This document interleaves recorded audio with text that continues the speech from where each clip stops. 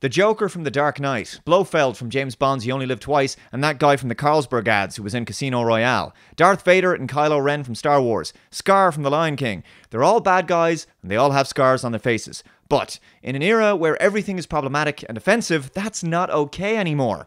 The British Film Institute is now no longer going to fund films that have bad guys with facial disfigurements. I'm not even joking. The British Film Institute, an organisation that is dedicated to supporting and funding British-made films, has announced that it will no longer fund films featuring facially scarred villains, according to The Telegraph. The BFI is backing the hashtag #IamNotYourVillain campaign from Changing Faces, a British charity that provides advice, support, and psychosocial services to children, young people, and adults living with marks, scars, or conditions that contribute to a visible difference. In supporting the campaign, the BFI is hoping to help remove the stigma of facial disfigurement and sees film as a great place for change. Of course, because arts institutes like these can't resist the urge to virtue signal to the public about how inclusive and tolerant they are. This is the kind of thing you start to do when you've run out of stuff to be woke about. When you can't find anything to be offended about on behalf of other people. You just make stuff up. You know, whenever I've seen a person in real life with a facial scar or disfigurement of some kind, it's strange, but I've never thought to myself, well, that person must be evil and want to take over the world. This is another example of moral busybody outrage nonsense coming from activists with no talent, nothing to offer, and nothing better to do with their time. But they've discovered over the years that if they spend a lot of time complaining about everything and trying to pressure organizations to change based on some subjective sense of moral superiority, they can make it seem as if they're contributing something positive to our society.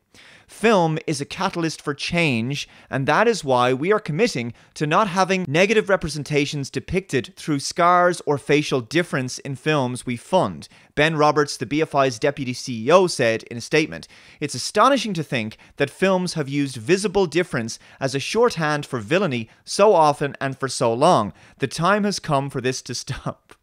So what's next? Villains with beards or goatees, right? They're next on the chopping block, I suppose, because it stigmatizes people with facial hair. What about bald villains? There's plenty of those. What about villains with British accents? That's a trope that's been used for decades to great Shakespearean dramatic effect. Careful now, audiences might start to associate British accents with fictitious bad guy stereotypes. And what about evil characters who've lost a limb and make use of a hook or some kind of prosthesis, right? They're missing a hand or an arm or something. That could be offensive, and that could marginalize people who are disabled or missing a limb, right? And what about actors who are already scarred in real life? Will they no longer be allowed to be cast as villains if they choose to audition for that role? Filmmakers are now no longer free to dream, create, and build their own fictional characters, stories, and worlds without having to comply to a set of rules dictated to them by progressive orthodoxy. There's a set of ideological limitations and frameworks that they're now being forced to adhere to. Otherwise, they won't get their projects greenlit. These frameworks often include diversity quotas, as we know. In this case, it's gotten so ridiculous that filmmakers are no longer free to create villainous characters with scars on their faces. They've lost the artistic freedom to express themselves due to this increasing drive for conformity and censorship of ideas. Even if you don't care about cliched James Bond-style villains with facial scars, it's the idea that artists can no longer do what they want with their own creations. That should concern you.